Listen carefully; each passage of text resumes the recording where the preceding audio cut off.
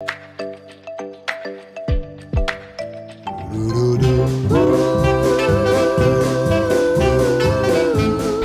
friends! Are you ready for story time? We're gonna be reading a book about a bubble. Billy the Bubble, a Wild West Bubble Bath. A story by Tia Batten, illustrated by sillygoose.co. Ooh, this looks great. Billy the Bubble. Way out in the old wet west, past the sliver of soap and around the loofah, lived a bad bubble. Some might say he was the baddest bubble of them all. This bad bubble's name was Billy the Bubble.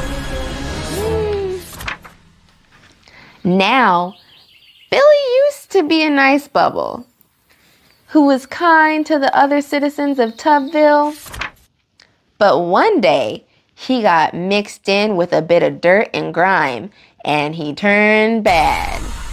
Ever since, Billy only did bad bubble things, like dunking all the bath toys, stealing suds from the bubble bank, and squirting the pirates on their ship with his squirt gun. Billy the Bubble had turned into a real meanie. The good people of Tubville were afraid of Billy, and no one knew how to stop him. One day, Billy came bobbing through Tubville on his rubber ducky. He swished and splashed until the water flew right out of Tubville and straight onto Tiletown. All the citizens of Tubville hurried away to hide. The squirty fish swam into the cup at the bottom of the tub. The pirate ship floated behind the mountain of suds near the old leaky faucet. And the baby shark, well, he didn't know what to do. Billy tipped back his hat, looked around, and laughed. Tubville was his, or so he thought. What Billy didn't realize was that there was a new toy in town, Sheriff Pops, the octopus. Sheriff Pops didn't like how Billy the Bubble was bullying his town. He decided he needed to put an end to Billy the Bubble's bad behavior. Billy, Sheriff Pops shouted as he crept down from the shower curtain. You need to stop your bad behavior. He bounced off his duck and floated towards Sheriff Pops. Yeah, said Billy. What are you gonna do about it? I'd hate to burst your bubble, Billy, but I think it's time for you to move along.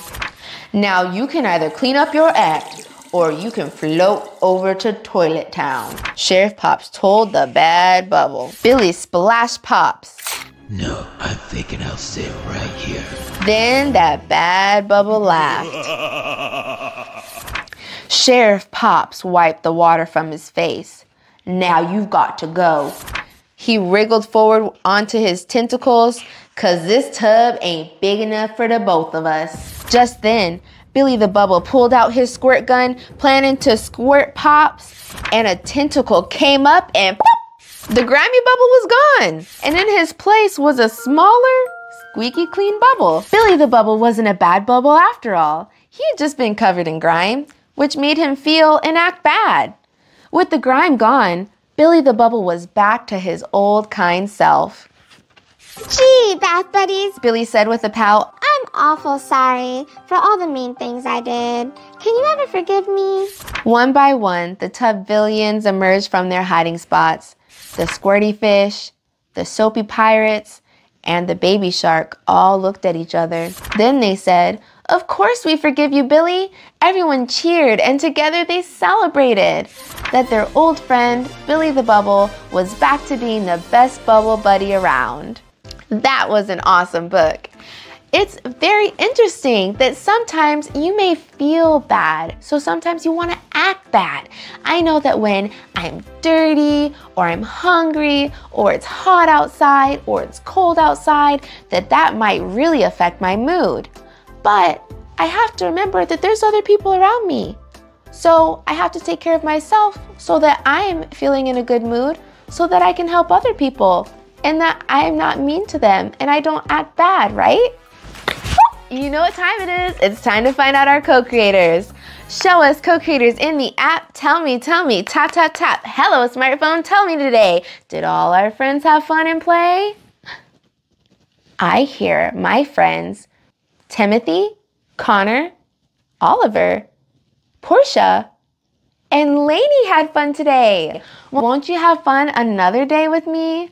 Thank you so much for joining me on Reading with Rella B. If you would like to check out this book, it'll be down in the link below. And also, if you would like to become a co-creator, you can check out rellabooks.com.